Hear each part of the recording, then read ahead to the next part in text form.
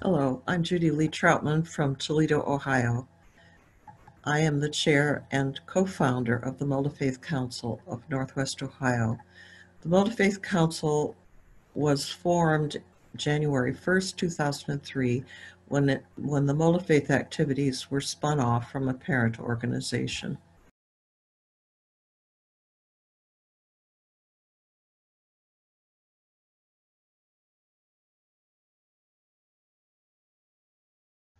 The original vision for the MultiFaith Council was conceived by Woody Trautman, my late husband. In 2002, I agreed through a mutual friend to help Woody with web page development. When I met him 4 months later, I was so impressed with his dream that I offered to help. He then put me on every committee, whether they wanted me or not. We were married in a multi-faith wedding with representatives of 8 faiths in March 2003. We developed this covenant for the Habitat workshops that we developed for our first multi-faith habitat build. The covenant has remained a part of our vision and mission. I vow to consciously grow in the understanding and compassion that will encourage me to live peaceably with all of my neighbors. We have been an officially tax-exempt charitable organization since our founding in 2003. The vision and mission statements were revised at a strategic planning series of meetings in 2010. We are different from most of the interfaith, multi-faith groups I encountered while on the board of directors of the North American Interfaith Network, in that we are lay-led, grassroots individuals, and mostly volunteer. We have some clergy members, but most of us are just ordinary folks who believe that we need to get along with our diverse neighbors. We now have 2 part-time contracted employees. Woody passed away at age 96 in August 2016. His last words for the community and for us were, "Push on," and we are. We build solidarity and community through 3 strands. We strive to draw together the diverse faith groups of Greater Toledo and Northwest Ohio in fellowship, education for increased understanding and mutual respect, and engaged collaborative community service. One of the formative activities for what was to become the MultiFaith Council was a multi-faith banquet that was held at the Hindu temple in 2001. The attendance was an astonishing 400 people. Woody's daughter tells a story that when she talked to him afterwards, he thought it was a failure because he couldn't get people to talk to those they didn't know. I have been part of all 17 banquets since. His usual comment after a banquet was, "I didn't get to talk to everyone," and this would be 250, 300 people. Until he became less mobile, I had to take him to dinner after the banquet because he wouldn't eat. He would be going around talking to everyone. His mantra was, "Mingle and chat." That's the way we get to know one another in respect. Another of the founding activities in our early years were the multi-faith habitat builds. Before we started building multi-faith houses, Toledo had the first interfaith habitat build in the world, the Holy Toledo build in 2001. Muslims, Jews, and Christians participated in that build.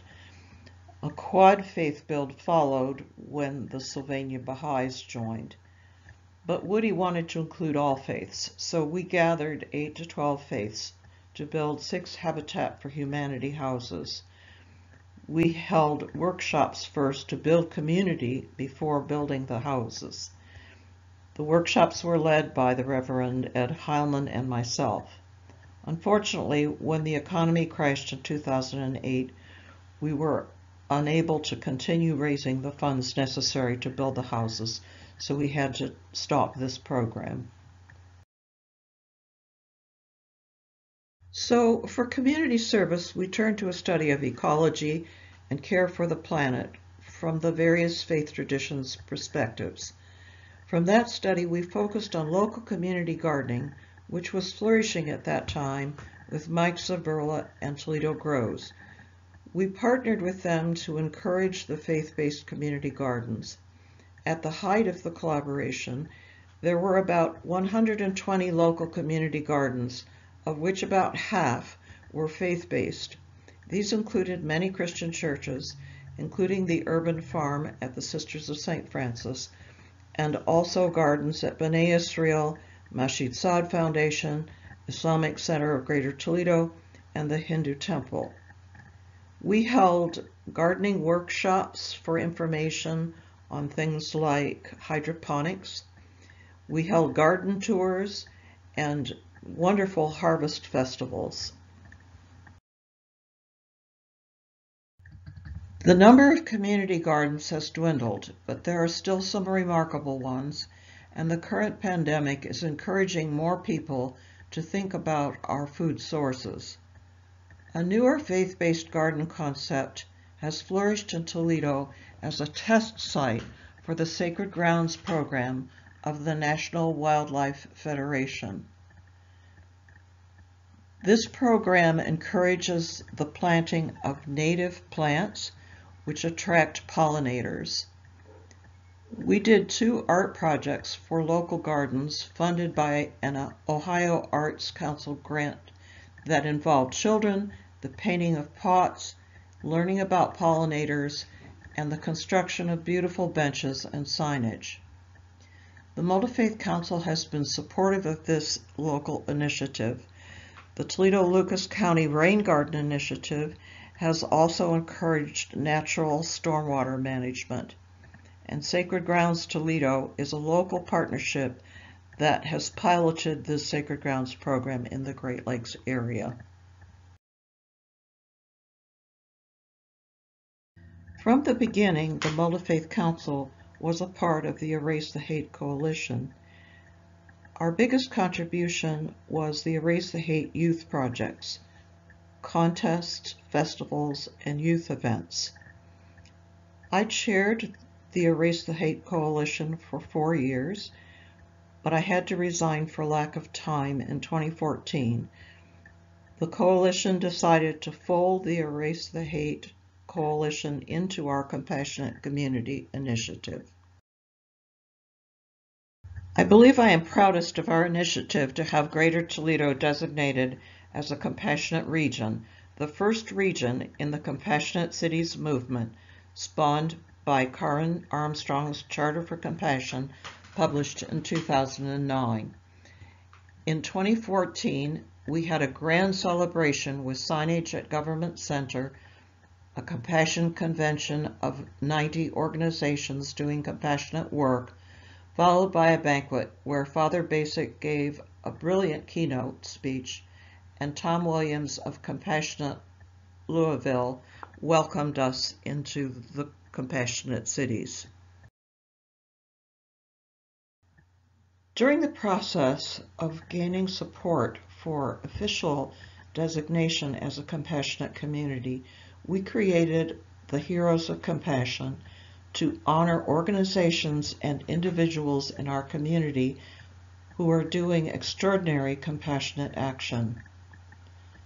The Heroes of Compassion 2020 have not been officially presented yet because of the pandemic. They will be soon.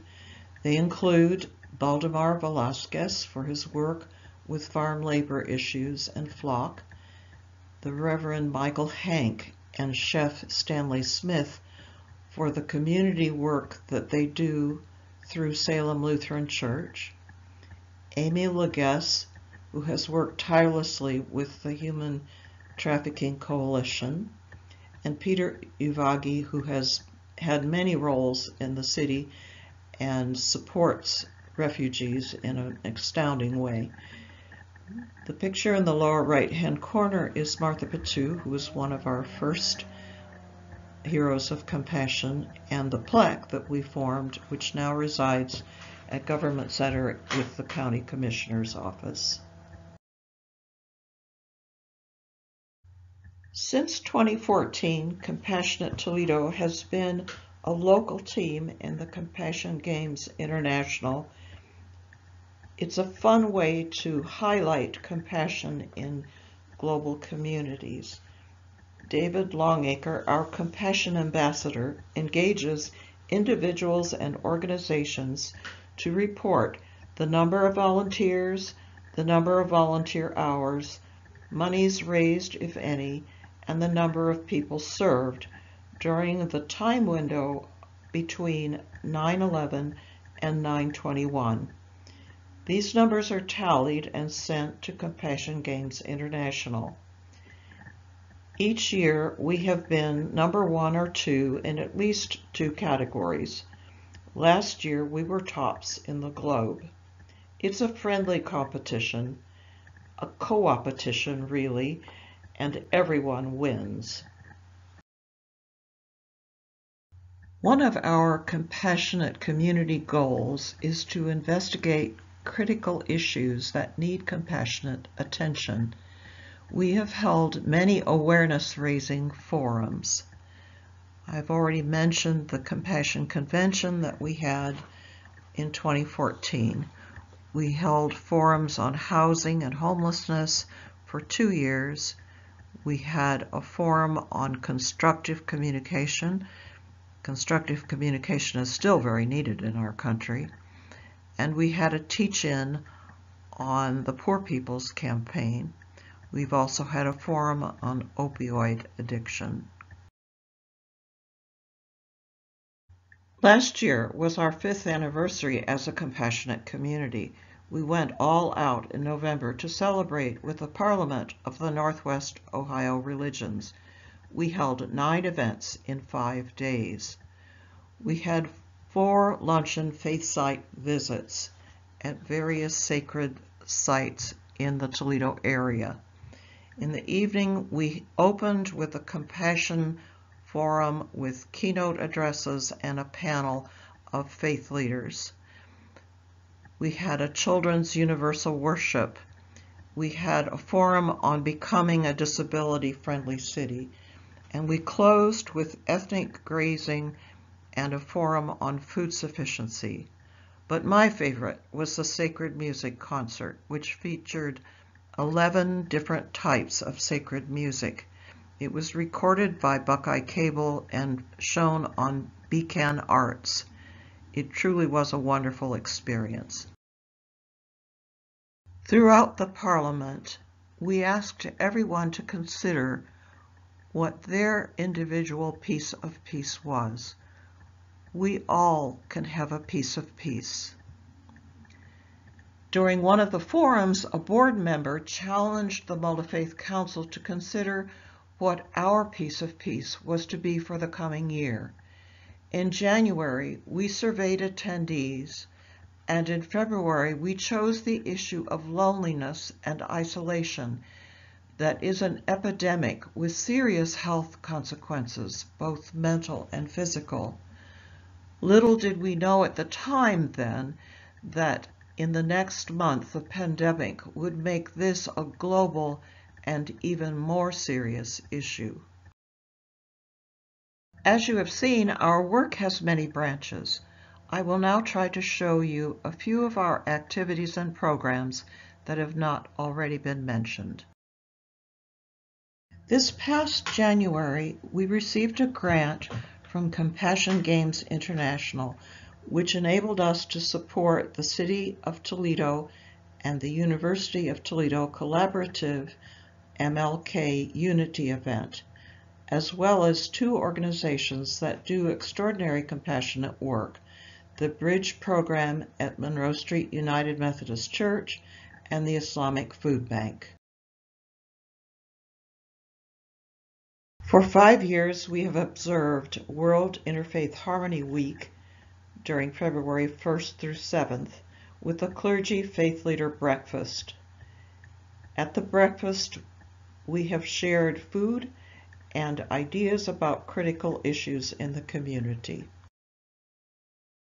We have had family picnics for many years. In 2018 and 2019, the attendance grew to over 100 at the Khan Pavilion at Islamic Center of Greater Toledo.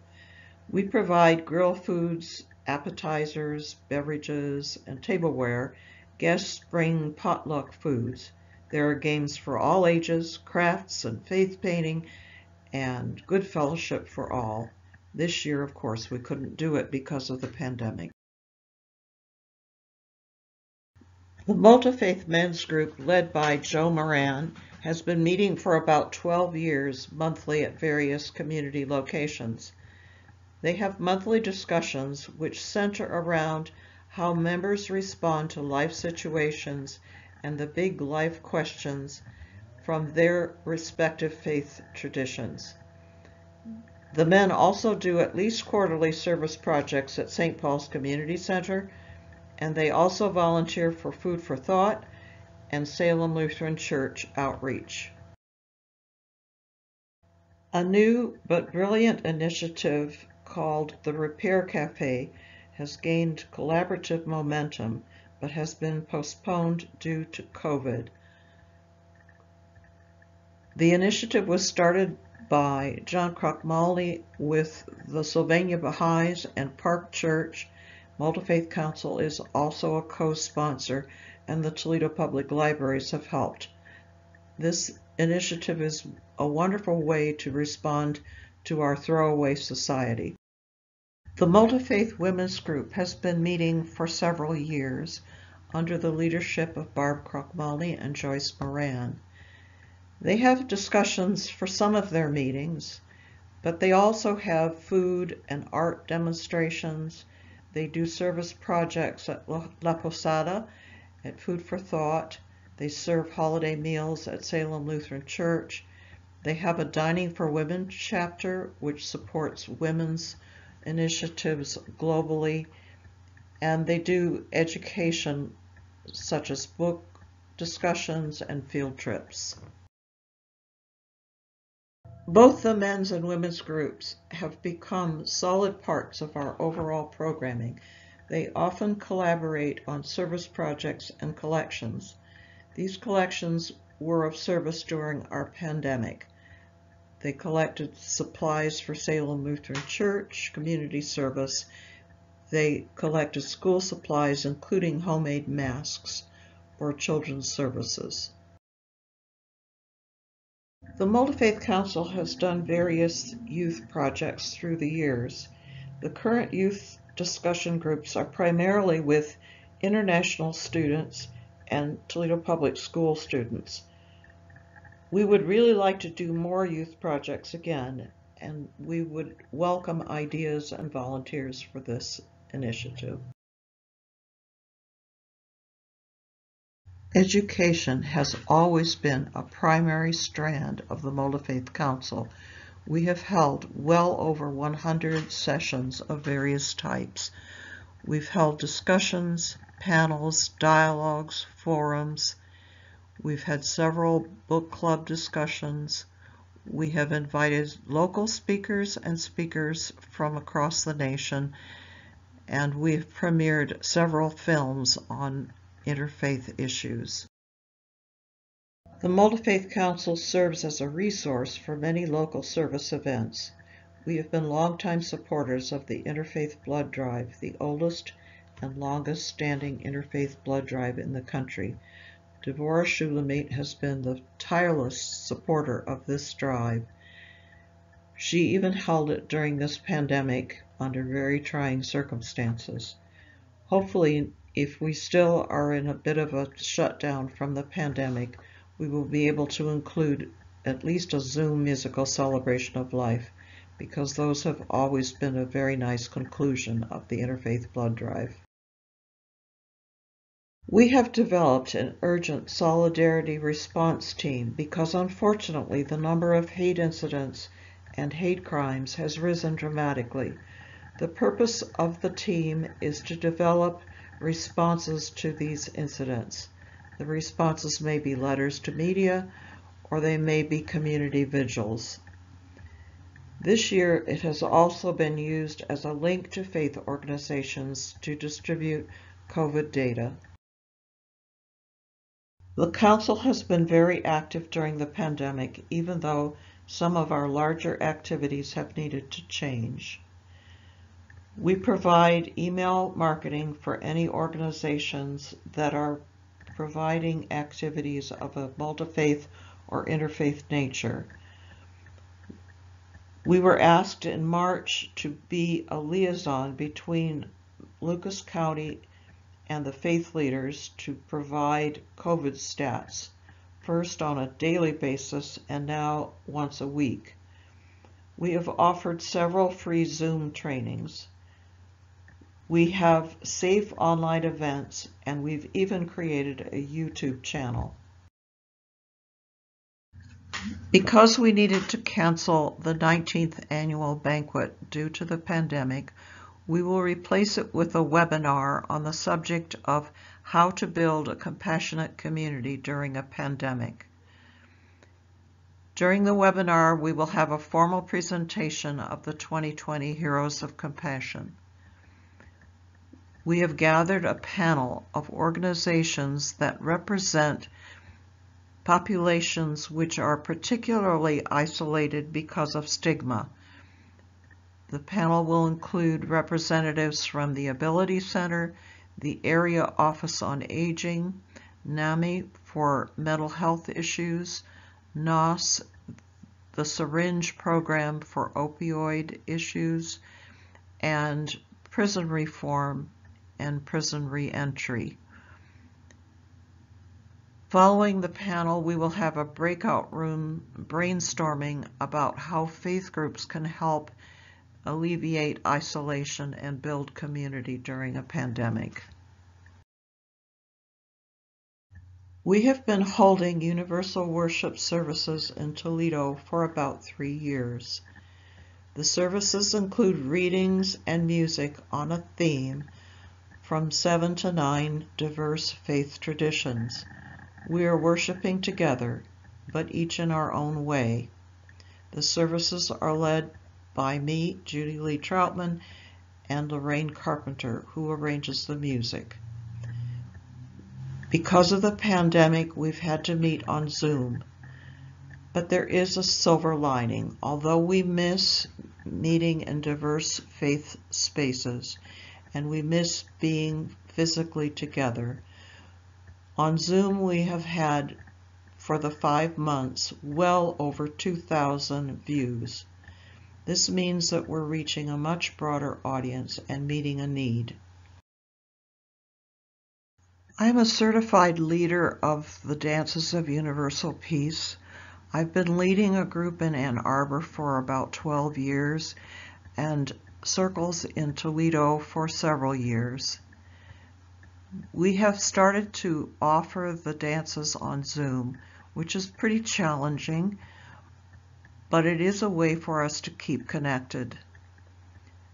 After we do the dances together on First Fridays, I put samples of the dances on YouTube so that the dancers may use them for review or for their personal meditation. We could not do all that we do without partners and collaboration. These are just a few of our connections and collaborations. You may find more information about our organization and about our activities on our website and on our Facebook page.